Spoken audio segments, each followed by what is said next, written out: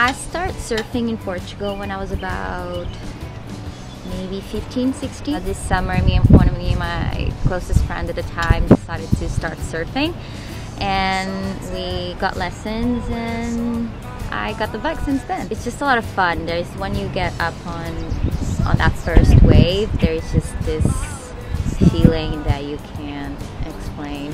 It's very magical. I've been using longboards because it's more fun. You get to, it's a little bit easier, and yeah, it's more fun. I prefer surfing in the evening, especially if you're able to catch sunset. It's a very, very beautiful hour to surf.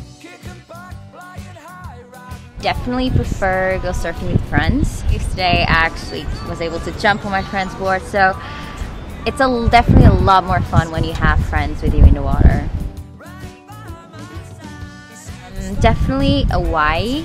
I went for New Year's Eve in North Shore of Oahu, and I fell in love with that place. I was surfing every day. Everyone is super nice. I made friends with a lot of locals, and it's definitely my favorite place in the whole world and my favorite surf spot.